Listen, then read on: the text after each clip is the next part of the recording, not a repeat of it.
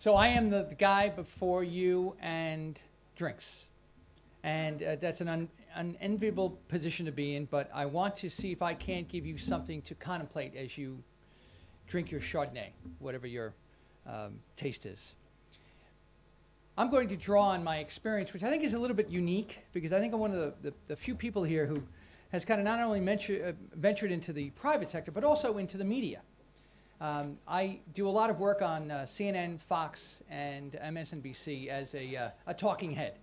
And essentially what I will do is I'll go in there and I will talk to them about terrorism after I've gotten briefed by a whole bunch of folks who are former, and sometimes current, but through an unclassified basis, on what's happened in various instances around the world.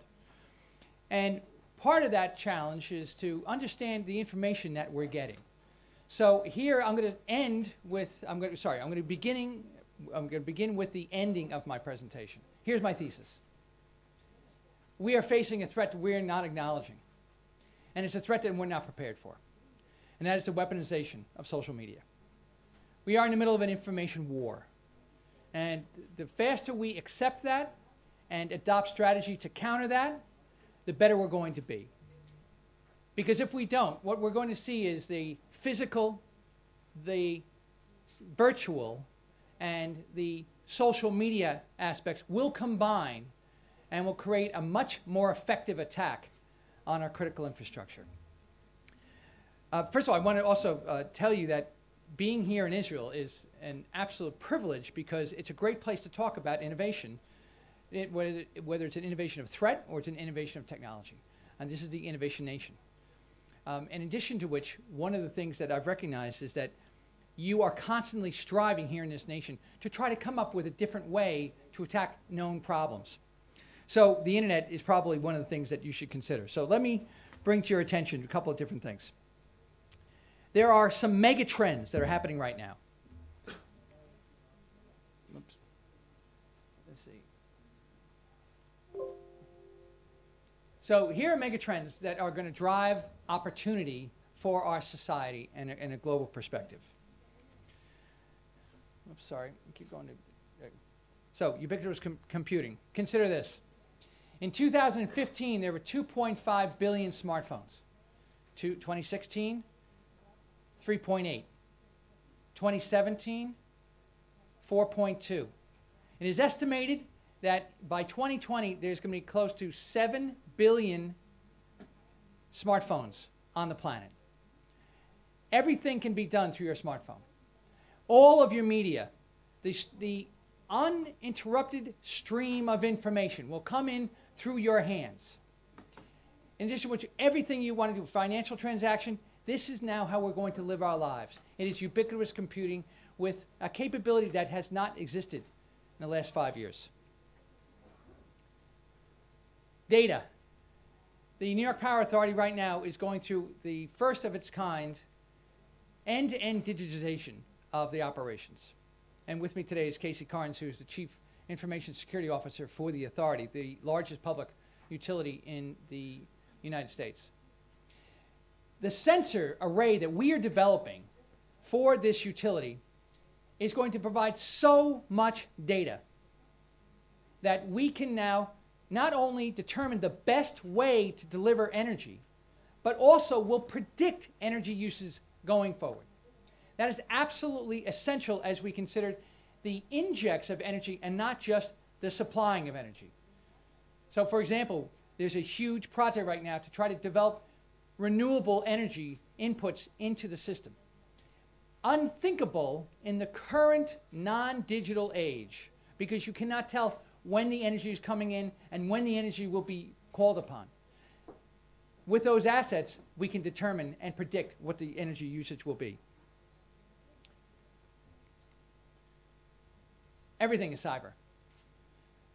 You know, Americans, Jim Sherry, my chief of staff and a friend I've been with for many, many years of my career, said a great thing to me. He said, you know, our technology is like a car. We get behind the wheel, we just expect it to work. We just expect it to go. We don't care what's under the hood. Well, the same with our cyber operations. We don't really care what the network is doing as we're opening up our laptop. We just want it to function. And so we have not developed the awareness we need to understand the cyber threats associated with operating a simple computer or a network. That's changing. Because right now what we're seeing is we have to bake in the security protocols, the encryption standards in the most basic sensors, the Internet of Things. You know, at the times when Philips was developing the smart refrigerator, the thought of developing encryption standards for those sensors in that computer, which is your refrigerator, was not a priority. It added to cost, and there was no demand for it. But right now, the world is beginning to understand the threat of the Internet of Things. The power that is developed from a distributed network of sensors that can be manipulated into a denial of service attack or to a manipulation of industrial control systems. Cloud computing. Cloud computing is going to be the freedom to operate different systems in whatever form you want to. You can have hybrids between on-premises and in the cloud. You can reduce costs of networks. You can combine different operating systems in the format and architecture that you design. Cloud computing is going to unleash a whole new set of security parameters as well as operating techniques and capabilities. Now, 4 megatrends of vulnerability, because for every coin there's another side. So the first is fake news. This is the starting edge of the information war. And this is where the cyber and the physical come together with the social media. I deal with this perspective from the perspective of the physical infrastructure. That is, you try to achieve the 4 Ds: deterrence, detection, delay, and defeating of the enemy through the utilization of the 4 Gs: gates, guards, guns, and gadgets. And much of the same is for the virtual. That in the same way that you try to protect a network of using layered defense, of using continuous monitoring, of using training of individuals, you take a look at kind of a circumference perspective. That is the castle keep, and how you prevent people from getting into your networks. The problem with fake news is that we don't have the ability to really understand what is fake news. And the rapid adoption of the technology across worlds and societies that perhaps have never really dealt with information overflows like they are now provides for an illiteracy in terms of what is real and what is not.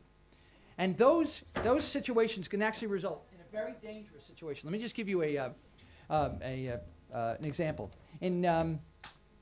There was a community in India, and there was I guess a tweet or a message over WhatsApp. And the WhatsApp message to the community said that there are strangers coming into our community.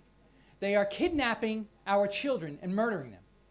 So if you see strangers in the community, be careful. What happened? Several people were accosted in this Indian community and killed as a result of that WhatsApp message. Completely fake, completely falsified. Obviously, we've seen the tremendous concern that has been expressed in the United States as a result of the impact on the 2016 elections and the botnets that have basically purchased or created Facebook accounts and tried to move sentiment. You saw individual situations like Charlottesville in the United States, where you had the white radicals, white nationalists, white supremacists, sorry, that went against the anti-fascist community. And if you take a look at the social media that came before the incident, you see a tremendous ramping up, a false ramping up of what the confrontation was going to be. And the resulting violence was something that was very successful for the people who want to stir disruption. So fake news is a huge downside. The Internet of Things.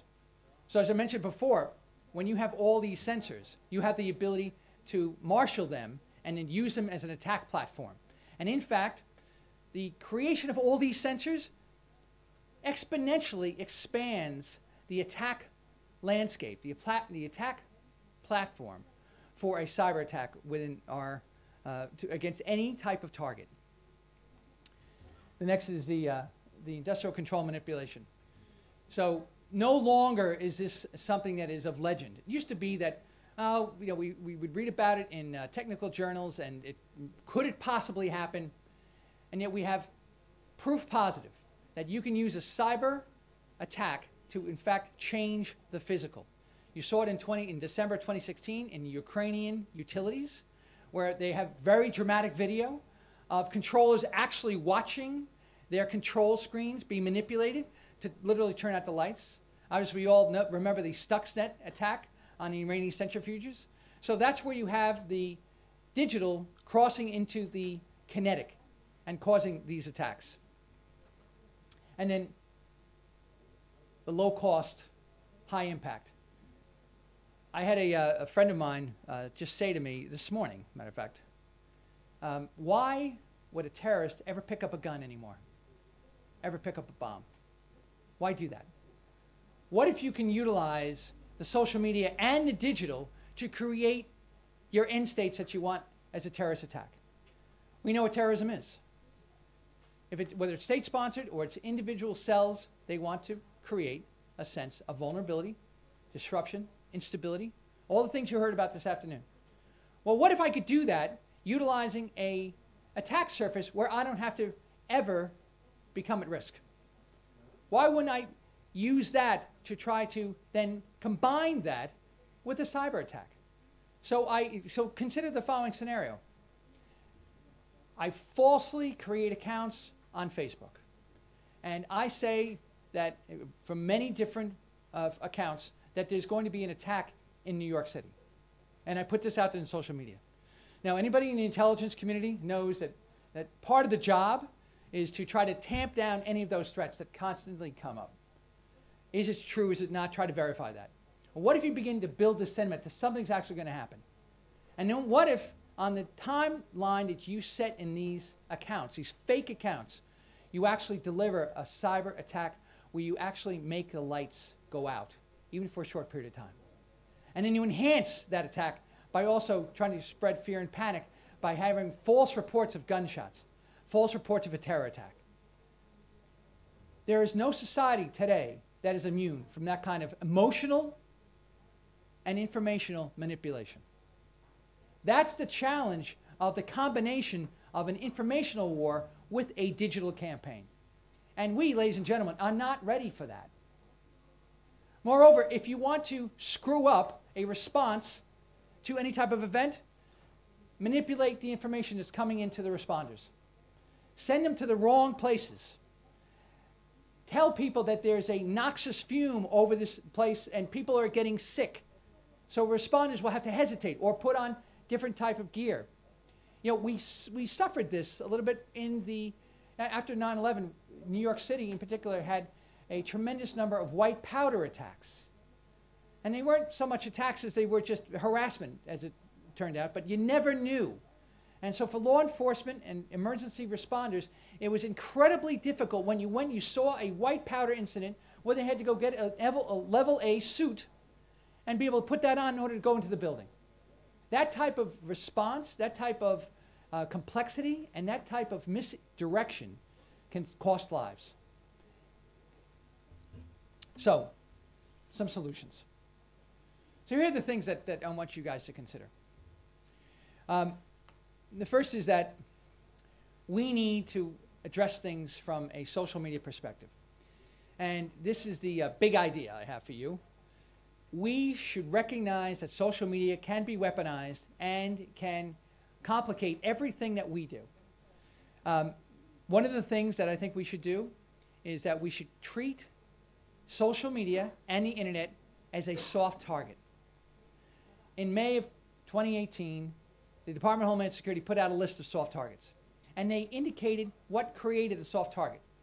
Its use by individuals, by civilians, civilian targets, not hardened. Many of the criteria that you would have for a soft target are applicable to the internet and to social media. So we should view it as a soft target and apply resources against it. In addition to which, we should adopt strategies to take down the value of the attacks. What is everybody after when it comes to a cyber attack? Well, they're after data. Data's the new oil. So what if you're able to take the data and manipulate the data in such a way that you secure it beyond firewalls, beyond encryption? There's one technology that's called cryptographic splitting. And essentially it takes the data and it separates it into different components that can only be reassembled through a separate key. It's a different type of strategy than encryption. Because if you get into the system, you cannot use the data. And yet the other aspect that we should do is we should make sure that we have unspoofable authentication for crucial transactions. The answer to that is blockchain security. Blockchain, I believe, will provide that pathway to authentication. And so many times what the attackers want is they want to confuse and to disguise their capabilities. You know, the internet and social media is a threat that is out there, and yet we use it every day. And in the United States, the convenience factor has outpaced our security concerns. And so therefore, we are unable, unwilling to adopt the status that this is in fact something that could be turned into a weapon. And so it's a threat that's hiding in plain sight. Reminds me of the story of the guy who works at a lumber yard, and every night after work, he takes a wheelbarrow full of sawdust and he goes home. And after a month, he's arrested. And the plant manager is stopped and said, well, why'd you arrest the guy for stealing sawdust? And the response is, he wasn't stealing sawdust, he was stealing wheelbarrows. You know, it's one of the things where it's a threat hiding in plain sight, but we are not willing to address it because it's too convenient. It drives our society. It drives information. The last recommendation is that we have to have the private sector get into this game. Facebook has got to be held accountable for what happens on Facebook. Facebook has a net value of $86 billion. You would think that some of that money could be utilized to try to achieve that balance between a traffic cop who then determines if you're a robot, you can't have a site, you can't have an account. The information you put out there, there's a fact checker, but avoiding censorship and allowing free speech. That's an incredibly difficult balance to achieve, but Facebook, Twitter, Instagram, Google, all need to take on that task, not government, not government. Only until then will we ever have a chance to actually combat the information wars that we are currently in. Ladies and gentlemen, thank you very much.